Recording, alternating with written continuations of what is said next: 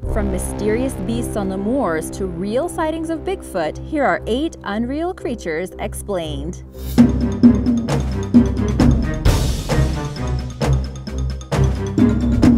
Number 8. Mermaids. Mermaids have been both romanticized and villainized in fiction. We have our lovable little mermaid Ariel, who just wants to be connected with the human world. But then again, we also have the evil but beautiful sirens who would sooner lead humans to their death while making them fall in love with their music. There are many records of explorers who have claimed to see mermaids throughout history, including Christopher Columbus, who stated that he had seen a mermaid on his travels. Alternatively to the beautiful visions that we have of them with long flowing hair and seashell bras, Columbus said that they weren't as beautiful as they were said to be and that they looked quite masculine. Columbus's statement was obviously before the world of YouTube and CGI, so his encounter could have been the effect of drinking too much seawater. There's many explanations for why people think they've seen mermaids, but the most popular is that people haven't seen mermaids at all, but they've actually seen manatees, and that people in ancient times were just really confused. Their faces look nothing like human faces, but they move their heads in a human-like manner. From afar and among a bunch of sea spray, perhaps you could think you were seeing a mermaid. Although, to be fair, it still doesn't explain their siren songs and why humans would fall in love with them so easily. Number 7. The Beast of Dartmoor. In the southwest of England, a cluster of moors called Dartmoor is home to a lot of creepy stories and sightings. A lot of people claim that certain areas of Dartmoor are haunted, which can easily be shrugged off. However, many people have not only seen this next creature, but they've taken pictures of it. Maybe even you have. The Beast of Dartmoor has been described in many different ways, and from the pixelated photos, it looks like a mixture between a wolf, a bear, and a big cat. While no human harm has ever been recorded due to this beast, there have been numerous farm animals, mainly sheep, that have been found with their throats torn out and large paw prints leading away from the scene of the crime. There have even been fictional adaptations of this creature. BBC's Sherlock went to Dartmoor to investigate the mysterious hound. Remember the Hound of the Baskervilles? I'll leave you to find out what he discovered on your own, but the most likely theory is that the Beast of Dartmoor is actually an escaped big cat from Dartmoor Zoo. In recent years, there have been numerous escapees that have survived by prowling through the moors. Might be better than facing their caged lives, right? The beast is said to be a puma, and many reports match the size and description. Mary Chipperfield, the famous circus owner from the 70s, was forced to close down her zoo in 1978. She was supposed to send 5 pumas to a new wildlife park, but when the box was opened, there were 5 tags but only 2 pumas inside. Mary said her car had broken down and they had escaped, but people believe she did it on purpose so they could live free in the wild. Just in 2016, a lynx escaped its enclosure and is now probably also wandering around the moors. So in any case, if you feel like something is stalking you in Dartmoor, watch out, because it might just be a wildcat ready to pounce. Still not a comforting thought. And now for number 6. But first, if you are a returning subscriber, welcome back. And if you're new here, join us by clicking that subscribe button. Number 6. Zombies. Many people actually believe that zombies are real. 14% of Americans believe there is a small chance of a zombie apocalypse coming. All the zombie shows and movies aren't helping, so maybe these unreal creatures don't need that much of an explanation. But I'll tell you anyway. The general idea of zombies is that they are the bodies of the dead that have come back somehow, so that they are literally the walking dead. They are normally depicted as very slow-moving because of some parasite, and all they want to do is bite you and eat your brains, something like that. While some people worry about the zombie apocalypse, others are actively preparing for it. Also in the States, there are courses that you can take to prepare you on how to survive a zombie apocalypse. But where did the idea come from?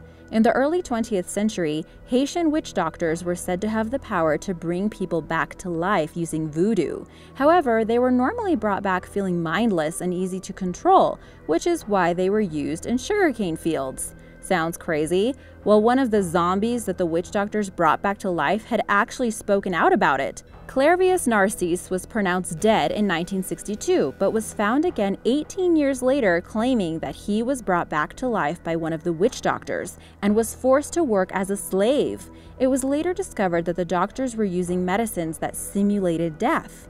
To create the mindless nature of the risen, the doctors would then administer a drug to keep the people under the influence, in a way making them zombies for years.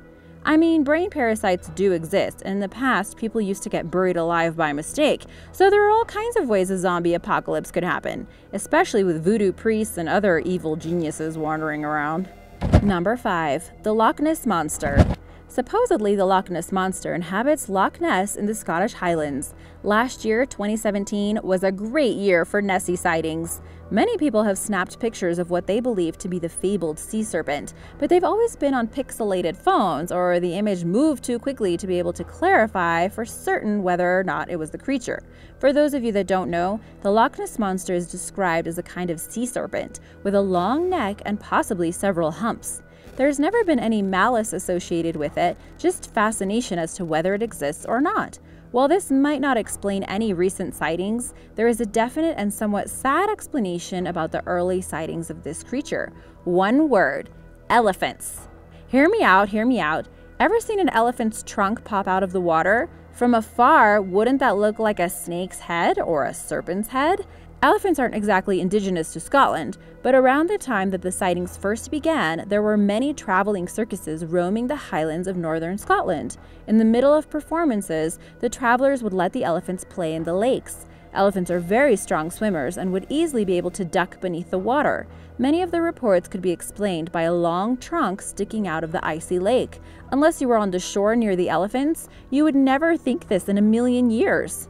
Like I said, this doesn't really explain recent sightings, but people go to that loch expecting to see Nessie. And now, since everyone has such good cameras, anything that you see that is remotely similar is definitely going to get recorded.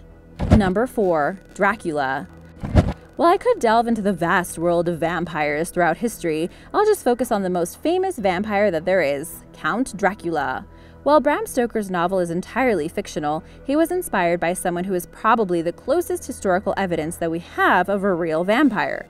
Vlad the Impaler, or Vlad Dracul III, was Stoker's muse when creating the terrifying character of Dracula. He had some very strange habits, which led people to question whether he was even human. There's only one way that he got his name: through impaling people.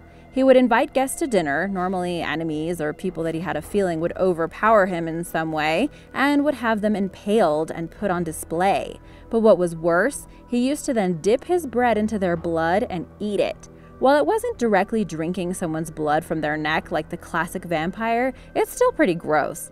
After his death, he was buried just outside of Bucharest. However, this hasn't been fully confirmed, as there were reports that stated that his body was never buried there, and some said that it disappeared. While we all know that Dracula per se wasn't real, there is an explanation for why people think that vampires existed: rabies. Rabies has the tendency to spark a need within some of the affected to bite other people and to share the disease.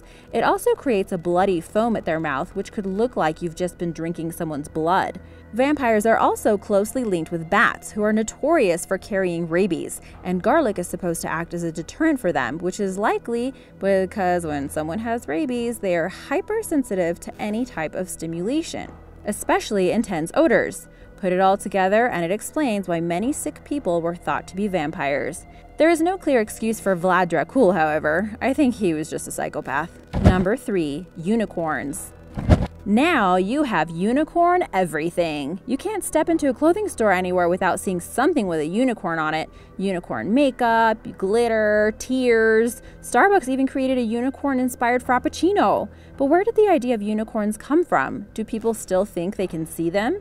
Even though they are recognized as magical creatures, there is a theory about where someone could have possibly gotten the idea from a white horse with a horn attached to its head. Ever played the game Telephone, also known as Chinese whispers? Even in the same language, when whispered among a group of people, something is going to get lost in translation. That is what is likely to have happened to the unicorn myth. A Greek physician called Theseus met with a group of Indian travelers. In his works, he wrote about an Indian ass, which was a four-legged beast that had a horn protruding from its head.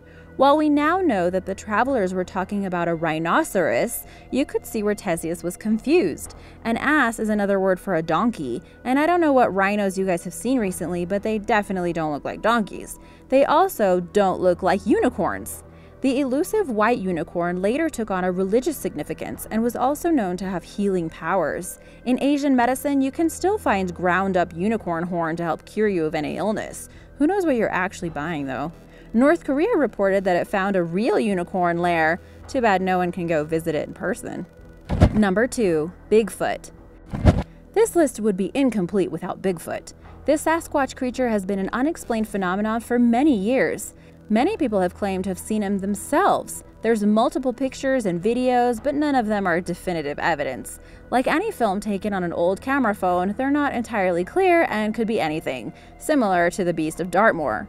What might look like a bear from afar could turn out to be a large cat. There's also the opportunity for hoaxes and fakery. What could look like a very convincing video where someone who just stumbled upon the famous creature could have actually taken hours to set up with a good costume and believable acting. But a recent theory is that Bigfoot is real and that he's actually not a humanoid like some people believe, but an extinct giant ape. A woman in California claims that she saw Sasquatch hanging out in a tree last year and is now suing the state for not believing her and for failing to protect Bigfoot. The Gigantopithecus used to live thousands of years ago and matches the description of Bigfoot almost exactly. They were 10 feet tall and would have weighed a massive 1,200 pounds. Nobody knows for sure why they went extinct, and now many are thinking that perhaps they didn't, and that they actually just went into hiding. This would account for the numerous sightings of Bigfoot in different locations. Perhaps there's an entire species of ape living among us that we thought were long gone. Number 1. Mummies.